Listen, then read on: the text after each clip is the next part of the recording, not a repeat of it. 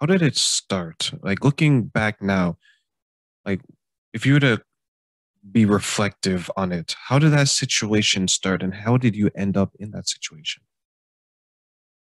So I met this guy 11 years ago. I was 22. And also take note, he is twice my age. So he's like 56. And what kind of really struck me to him was like his charm. So he put on this really nice charm. He had recently lost his dad to cancer.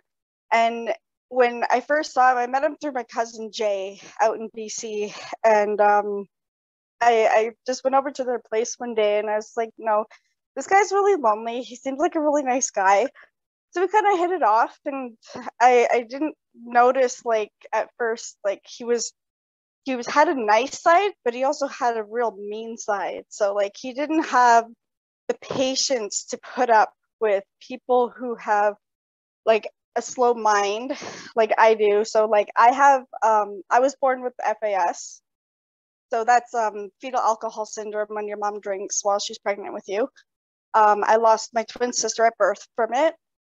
And it's been a struggle, but I mean, for him trying to understand me when I was trying to explain things. So like the first time he got mad was when I told him that I accidentally forgot about a doctor's appointment I had.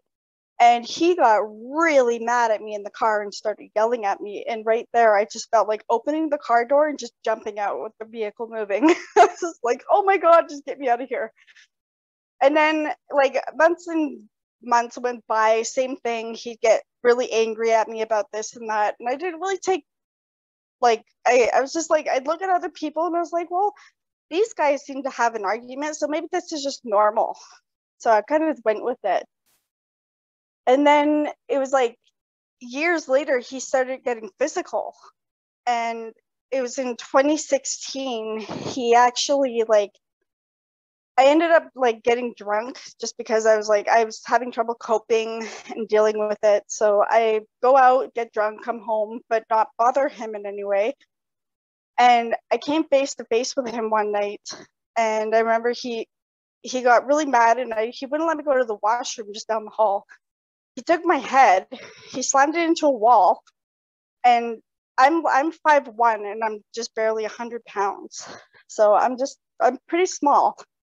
So he knocked me out, and me having my head bashed against the wall, I instantly lost consciousness, fell to the floor, and then I woke up to getting a rug burn on my shoulder because he was dragging me down the hallway.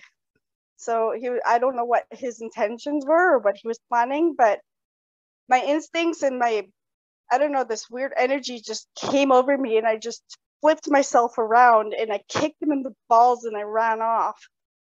And then my cousin was living in the basement at the time. And all I remember was I was going down the stairs, running down to her to tell her to call 911, and I blacked out and I don't remember anything past that. So I mean he's 5 feet, he's 5'4". So I mean he's not very big, but he had enough power to like do a lot of like physical damage to me. I never did go to the police about it because he had this convincing story that everybody was his friend. So it was like I would go and take my kids out and he would be like telling me that he was a member of the Hells Angels Club and he knew people in the area and he had people watching me. And it ended up that I was paranoid to even go and leave my house. Like I was looking over my shoulder all the time.